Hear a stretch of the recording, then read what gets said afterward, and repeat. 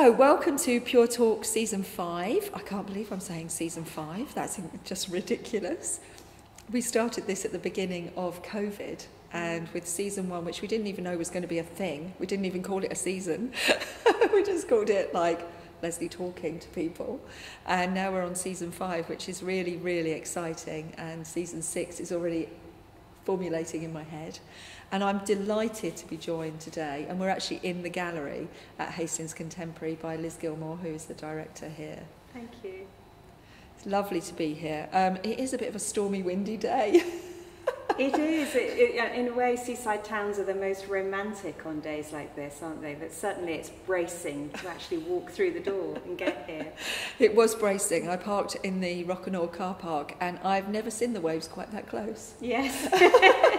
We're high up, you can relax. Yeah, are we okay? We're not going to be flooded. No. This gallery was quite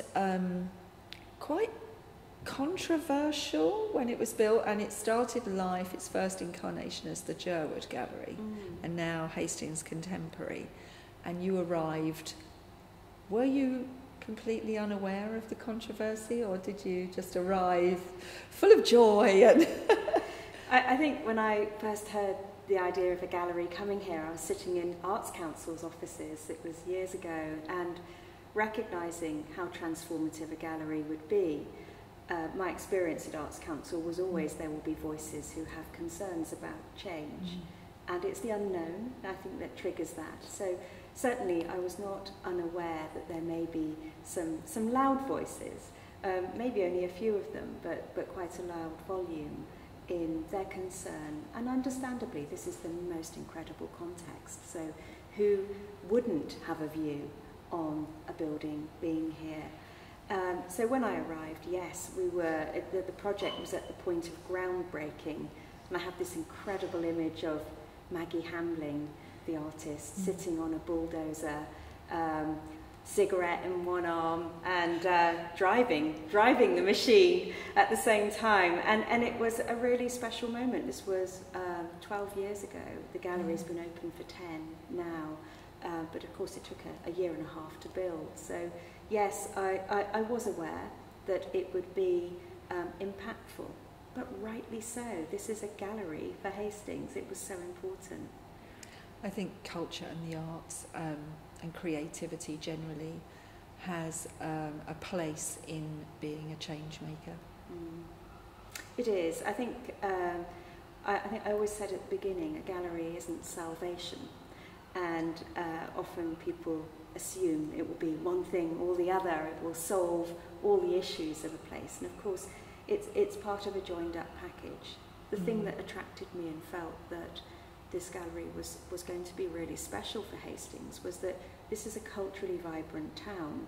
It didn't suddenly import culture. In fact, it galvanised it, that there are so many artists living here, and many had connection directly with London or with other seaside towns, regional towns, and not so much to create that critical mass within Hastings itself. And so for this to be a cultural hub, I think that's always been core to its mission, and to our sightlines of recognising what it could do for Hastings. I completely concur with you're not just dropping something in and trying to make something out of nothing. I mean, I think we were just chatting about Belfast, weren't we, and living history. I think Hastings is palpable in its creative life, whatever aspect of the arts that you're particularly interested in, whether that's music or the visual arts. It is a really dynamic, vibrant place, exciting. I remember the first time I brought my husband here, who comes from North London and really is not a cultural, that is not a cultural centre. And I brought him, I didn't realise, on the 31st of October. And we walked down through the old town, and he was literally walking along with his mobile phone saying, people will not believe this is happening. It's like being in a film set. Yes. And I said, yeah, but this is people's real lives. This is what, this is their lived experience, and that's really important to recognise, isn't it? That, this is a real place with people really living their lives here. They are. I think Hastings stands out for being a place where grown men and women can play like children. That there's sort of a festival almost for every week, and it's great fun. There's an energy to it. It's unique in a way, and to put a gallery here, to bring people together, to create that, to embed that sense of place, and it does root back. The first time I stood on the site that this gallery is built, I think my son was 11 months old. He's 18 now. Wow. And all those years ago, it was a coach park, and that is such a transformation. But actually, when one looks out to sea or to see the cliffs either side, you realise that you can almost feel that sense of 1066 history. It's always been an important place. Hastings had some of the early banks. It's over time, in a way, the centres have moved away from the seaside, but Hastings was there right at the beginning. It's so symbolic about the sort of very beginning of our society as we know it. I love that it's on the edge. People say to me, "Why do you love Hastings?" I said, "It's on the edge." It is. We're on the edge. We're on the edge of the UK, and we have that historical transition, don't we? You're right there, and this gallery is right on the edge. We're really interested in that exact aspect of the gallery, that its unique location, and it is. It's by the oldest, we're flanked by the oldest and largest fishing fleet, beach-launched fishing fleet in Europe. That's astonishing in itself. The sense of community. There's even a little fox that comes by every day. And it's a very special place. You feel its history. We know the soldiers didn't just come in and Norman's Bay, as it's so named, but scattered along the coast. And so it's been a very special place, a very significant place for a long time. So you've been here for 10 years, and you've been here for 10 years, the whole 10 years. And often people move on, don't they? They kind of transition off. You arrived because you saw it in its very start coming, and you thought this would be a special thing to do. What keeps you here?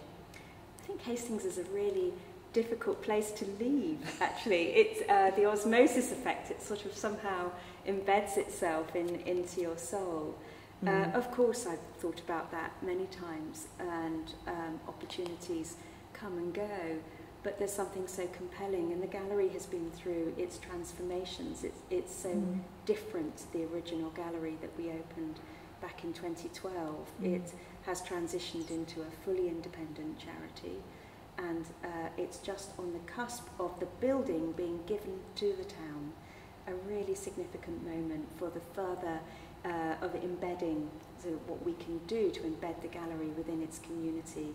So I think it's always these evolutions have created the next phase for it, and I feel like my work hasn't quite been completed yet. So here I very, stand. very good to hear, because it would be, I don't know whether I would recognise the gallery without Liz being here. I remember my very first, when it very first opened and coming to the opening, and you were here, and you've been, the solid kind of underpinning of the growth. And when we arrived today, I was saying it was so funny, because in those early days there was you and one other and then two others, and it was a very small team. But now it feels really like it's got a future. Yes. A very, very solid future.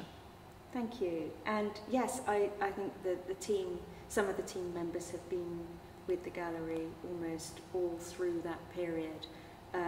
And others, it's a relatively new team that and board of trustees. And let's not forget, we're a charity. Yeah. The gallery is run, in essence, by a group of incredible people, our trustees, who give their time for free. I think that's such a generous thing to do. They're incredibly passionate and committed, and their broad-ranging skills really have helped strengthen the gallery. We transitioned to be a charity. It took a bit of time, but sort of the process began roughly in 2018. And when we reopened as Hastings Contemporary and transitioned into the charity, I think new trustees have recently come on board as well. So everyone is really committed to ensuring that the gallery supports and represents the town. You said it's about to be gifted back to the town. How does that look? What's the significance of that? The significance really, it's really about the town having that sense of ownership of its gallery. And so Sherwood Foundation built the gallery, paid for the gallery to be built, employed me to oversee the build, and we're invested in creating a home for their collection of modern British art, and that modern British art has been really significant to the DNA of the gallery, and they had the foresight to invest in Hastings when perhaps nobody else was going to, and with the vision of the Borough Council, and it was a vision to recognise what could be brought here, and a broader shared master plan of the Stade, which is the space just to the side of the gallery. There was a shared vision really for seeing the gallery being here, and that has been really significant to thinking around now. What is the significance of being fully independent? When we were set up, we weren't a charity, we were a not-for-profit organisation. And I think that step to being a charity enables us to really push the boundaries of what we can achieve for our communities locally, and ensure that as we progress, we have visions for free access and partial free access. We can't afford to at the moment. We would love to throw the doors open, but we do make the gallery as free as we can for as many people as we can, particularly those who just wouldn't afford to be able to pay to come through the door. And we have concessions, significant concessions for local people as well. We want everyone to come, we want everyone to be members, and the moment we can make that free for everyone, of course, we'll be absolutely delighted. Yeah, you're funded partly by Arts Council. We are, yes. Are you one of the portfolio galleries? We're a national portfolio organisation, which means it's brilliant. Arts Council have invested in us and supported us for a number of years now through that transition.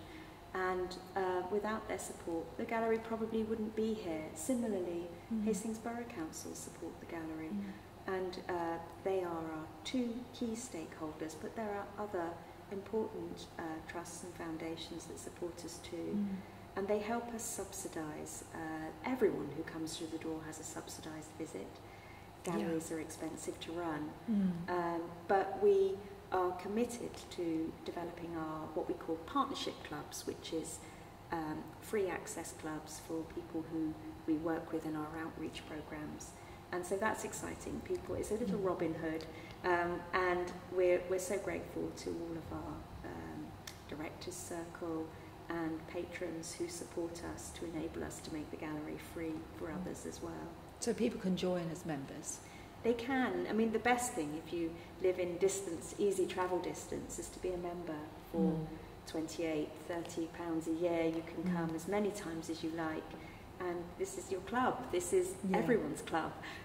We want people to feel like there's a sense of ownership of Hastings Contemporary. Yeah, and that also helps the continuation of the gallery as well. If people, I know I have memberships to the RA and to the Tate, and it's a similar kind of thing. It's your charitable, donation, isn't it?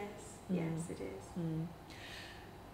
So looking back over that first 10 years, was there a moment or a significant artist that you thought, oh, that was amazing, that was the thing, that really, that was what I did this job for?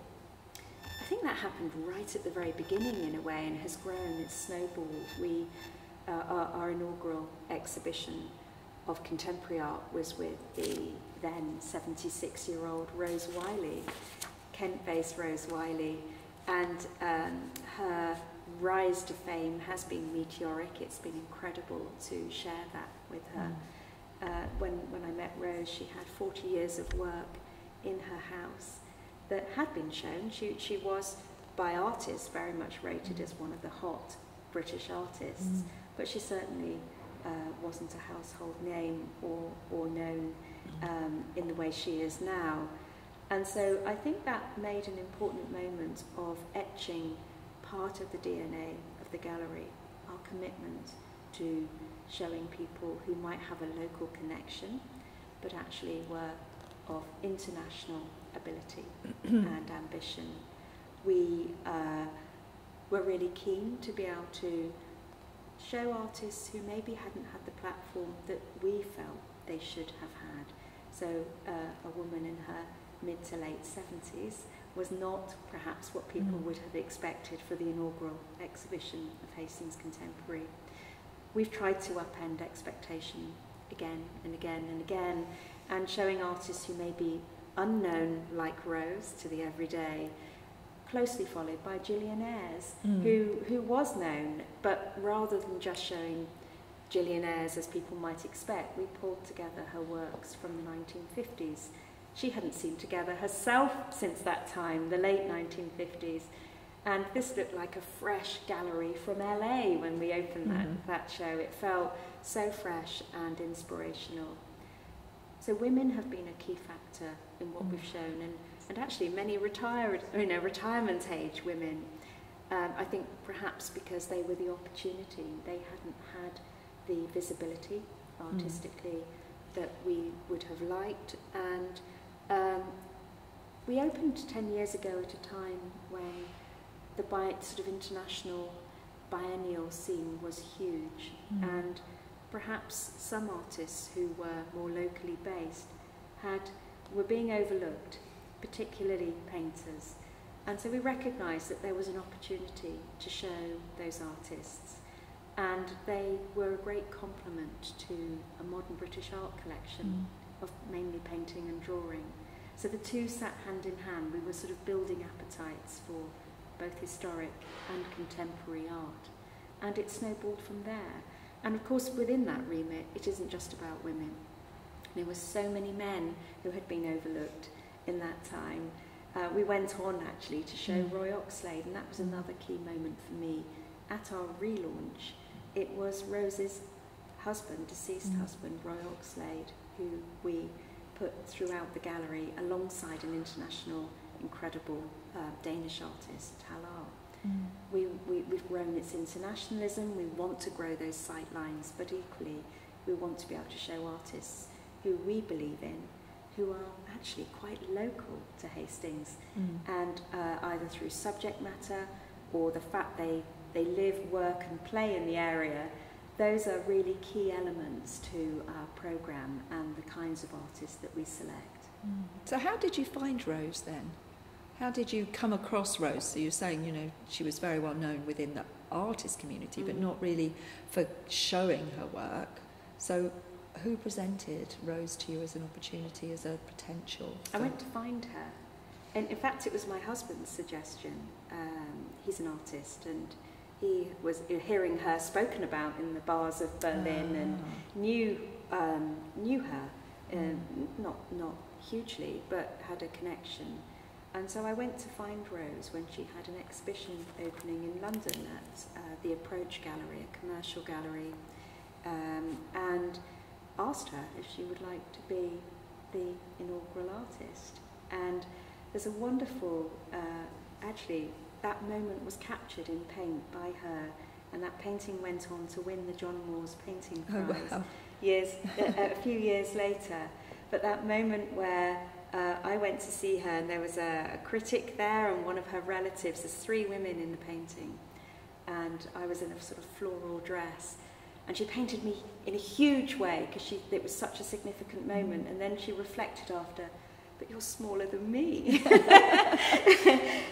So yeah, that moment was captured. That was exactly the moment that we asked Rose, and she said, yes, I'd love to do this. That was the inaugural show. Because I think that's what people ask me quite frequently when I'm chatting to them when we're doing professional development and such like, is how would I get a show in a gallery like that?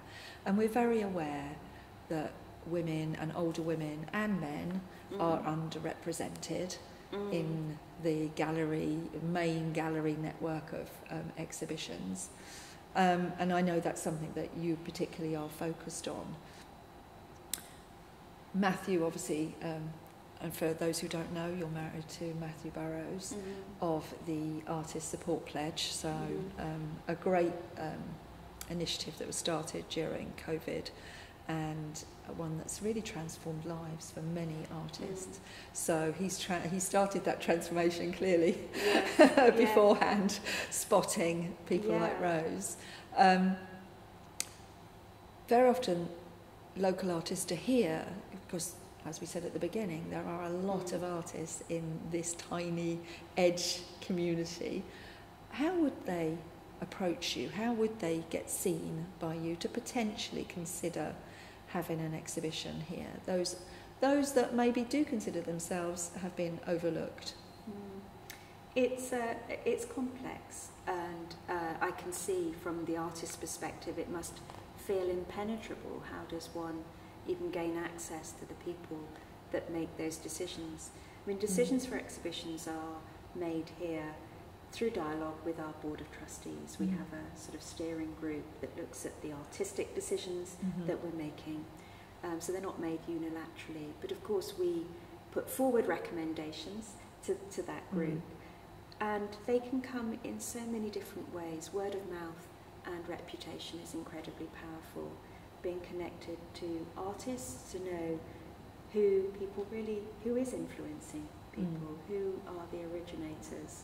That's a key factor for us.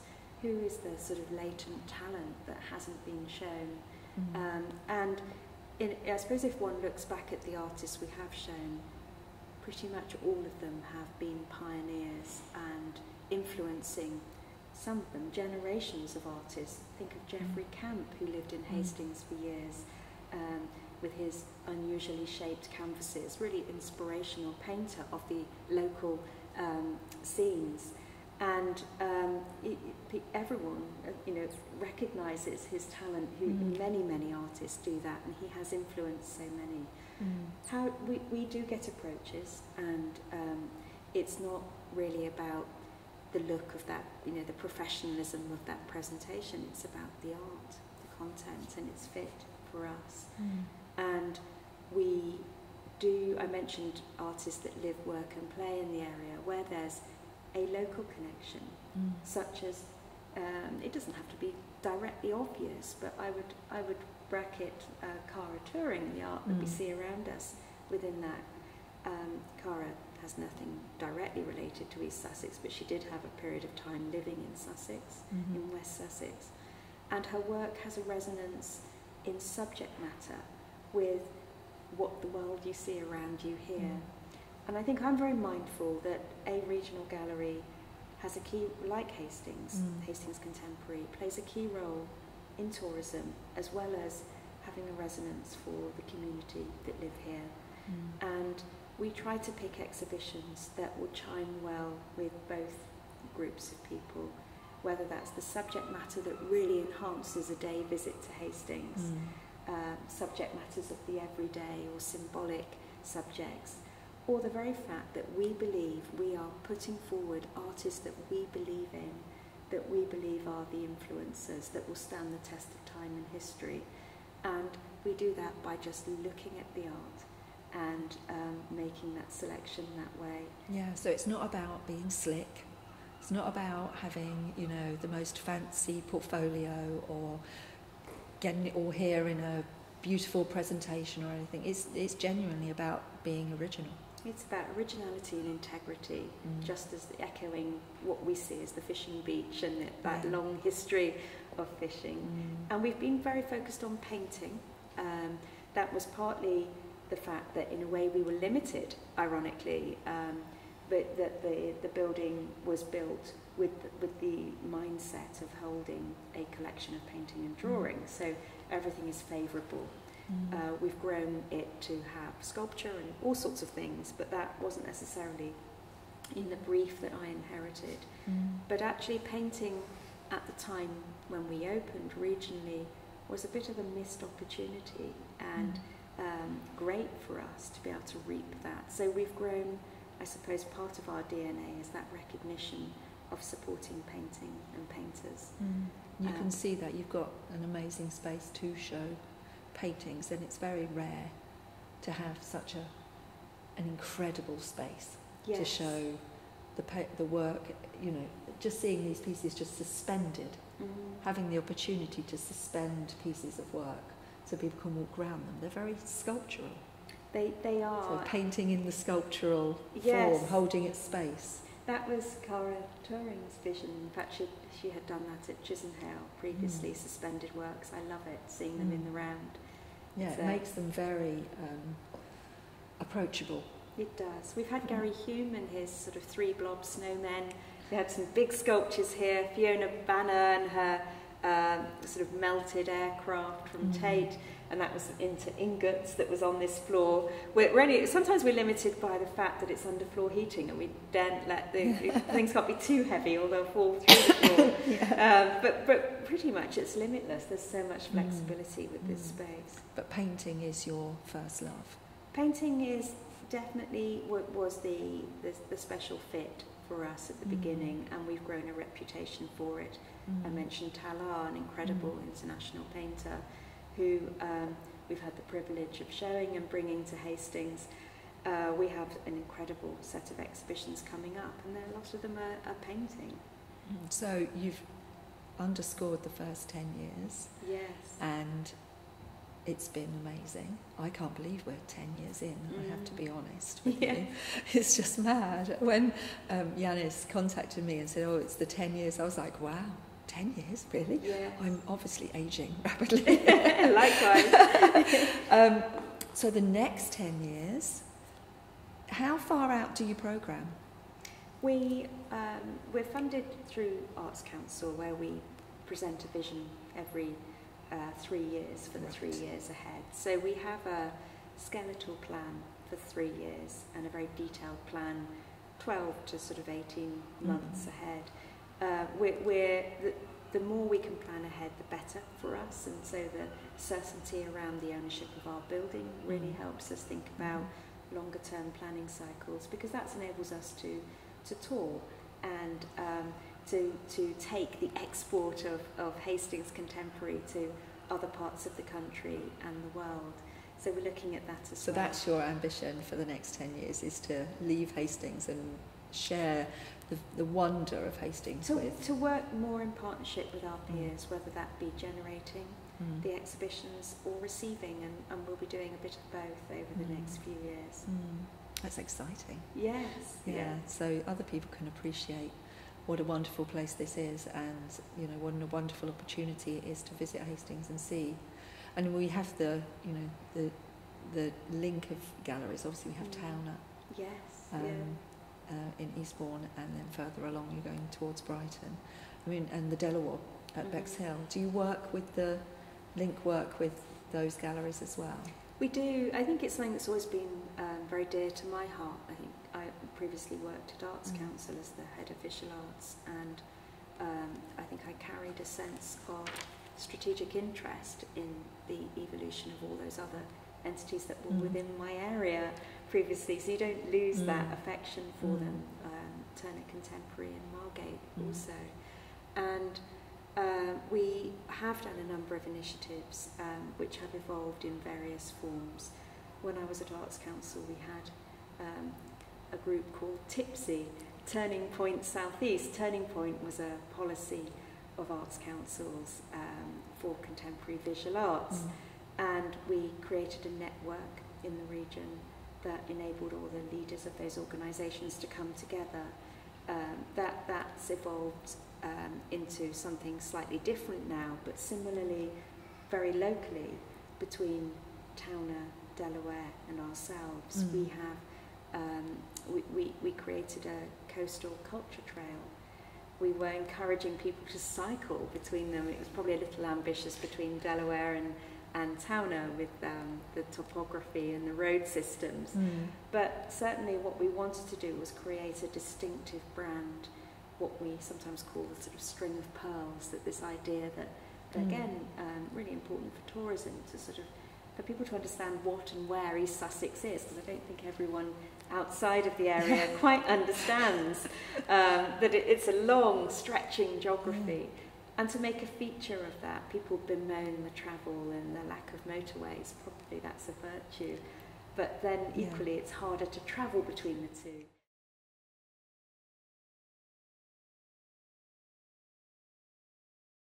Quentin Blake has been a significant patron to the gallery.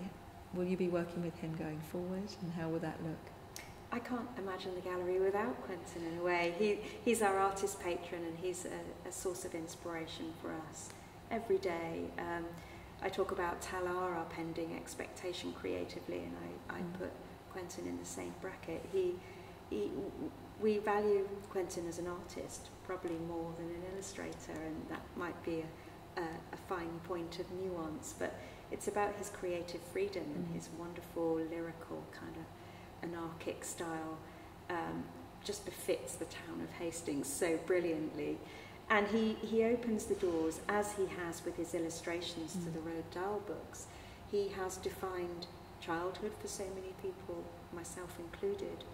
I don't think I could ever have imagined when I was looking at those Roald Dahl books as a child that we would have the relationship we do with Quentin. He's the most generous man and the most inspiring man, and everything you would hope for and so much more. We've done exhibitions which have been catalytic for bringing in new audiences. People who would not think a gallery is for them have come to see Quentin Blake. He generously, through lockdown, he made drawings daily and gave them to us, donated them to the gallery. I bought one. And they are stunning, stunning drawings. So he feeds us in every way, artistically and creatively, and the power of his drawings brings new audiences through. So yes, I very much hope we have another 90 years of Quentin. Wouldn't that be amazing? I was very privileged, as part of my relationship with yourselves, to interview him for Aspect County magazine, and it was just the most amazing experience to interview someone who, as you say, defines childhood and was part of my growing up. I was quite in awe, and I had to try and set that aside while I was, doing that interview. And it can be quite difficult, but I think maybe for me he embodies everything that you've just been saying about what is right for this gallery. He provides you with the opportunity to attract in new audiences. He's an influencer. He is, yeah. And he not only influences the audience, but he's influenced a generation, several generations probably. And so, going forward, that's having him here just kind of underpins everything that you've just been saying about what is perfect for the kind of artist that you want to show in this gallery. I remember coming in and he did some drawings literally on the wall, didn't he? Put the massive pieces of paper up and just did them on a stepladder on the wall. That was quite a few years ago now. Brilliant, and I never forget the day where I drove a cherry picker with Quentin on the top, and literally we were driving along, we'd had a wall across here. I mean, it was brilliant. He's up for all sorts of fun. To make art, and it's this wonderful relationship where, in a sense, we feed each other. We're delighted that he's our artist patron, and he's still drawing. I heard from him last week. He's made another incredible batch of drawings. He has just that. For him, drawing is breathing, thinking, and he does define really what we have achieved and what we still hope to achieve for the next 10 years. Yeah, and remembering that this is fun. Yes. This is not meant to be stuffy. It's not meant to be scary. Everyone is welcome, and creativity is a game changer. And especially now in the times that we're living through at the moment, where we've been through COVID and we were hoping we were coming out the other side, and now we've got the trauma around a war, and we've got trauma around cost of living and people really struggling, that coming into places like this and just escaping for a little while and enjoying it and having fun. I saw in the room out the back with all the lights on the wall for the babies. Yes. These places are centres for fun. Come, enjoy them, and really, we need them. They're the lifeblood of our mental health. Creativity really supports everyone's mental health, and knowing that fun is front and centre of that as well. It's really important. to hear you say it. Yes, indeed. Thank you so much, Liz. It's been absolutely fascinating to hear your insights on the past 10 years and how the future looks, and also what you're looking for from artists. I think that clarity is really helpful. Thank you, Lesley. Thank you. Great to meet you, and do come to the gallery. Yeah, come, it's lovely. Although today, very stormy. Yes. Thank you very much. Thank you.